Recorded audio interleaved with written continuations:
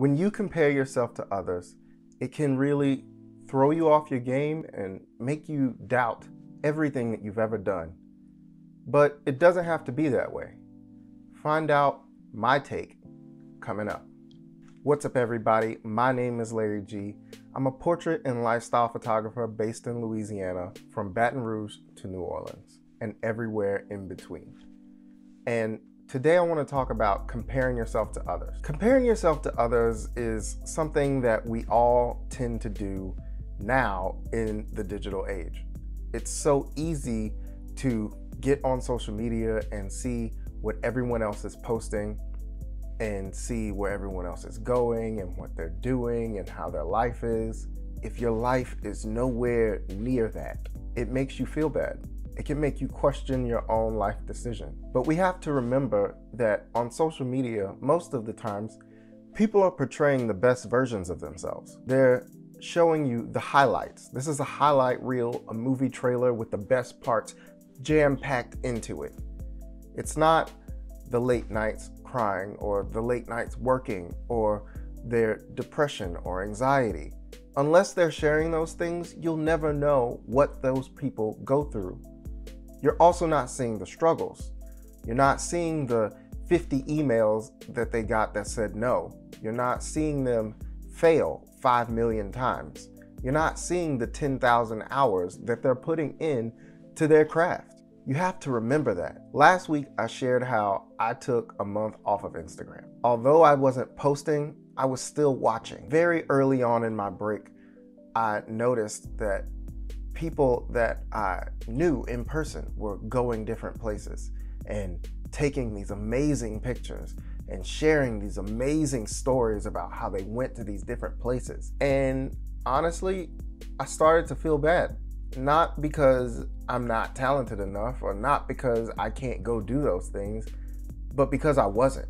And it made me look deep inside myself and ask myself, why do you feel this way? Why are you comparing your life to theirs? You don't know what they're going through. You don't know the sacrifices they've made. You don't know their financial situation. You don't know their anything. All you can see is that cool picture that they posted on the internet. You don't know anything else. And unless you talk to them and figure it out, there's no need to compare yourself to them. Because not only is your current situation different, but everything leading up to that has been different. They were brought up differently than you. They had different parents than you. They went to different schools than you. And even if all of those things are the same, comparing the way that you live your life to the way someone else lives their life isn't fair to you.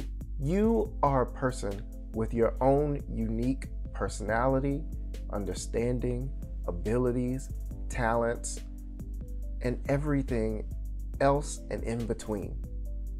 You are unique, and you can do things your way. You don't have to do them the same way or even a similar way to someone else. The best thing about living life is that it's not like a math problem. It's not 2 + 2 = 4.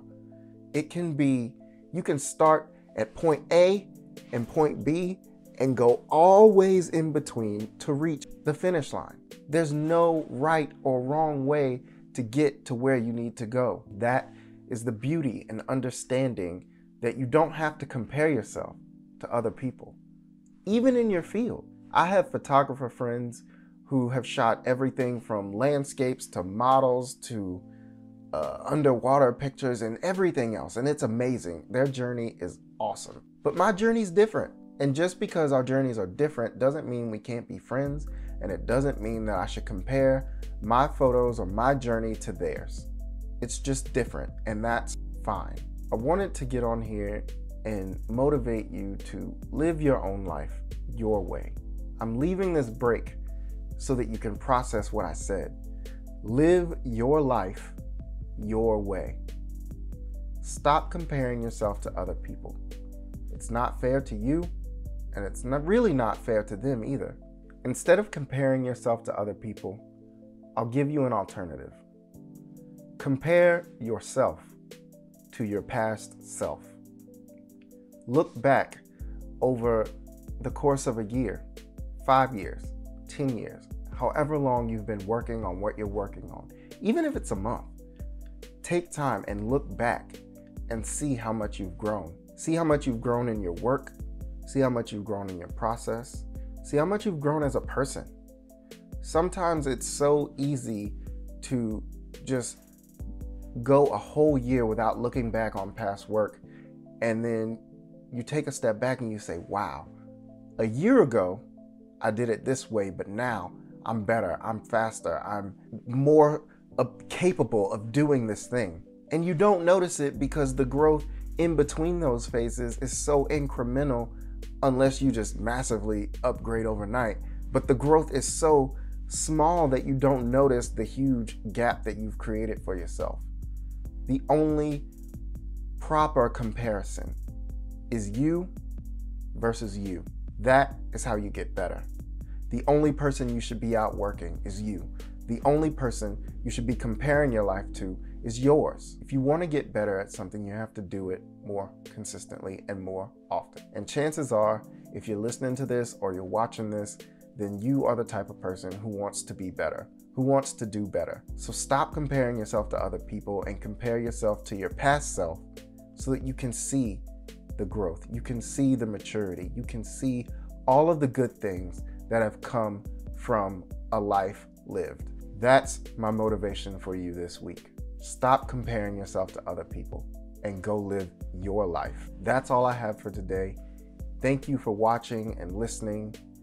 If you feel compelled, leave comments where you can leave comments. If you're listening, please check out the show notes, engage with the community. I'll be in the comments to answer questions, talk about things with you. Feel free to send me a message or a direct message, and let's really build this community together. Thank you for watching and listening. My name is Larry G. You can believe that, and go live your life.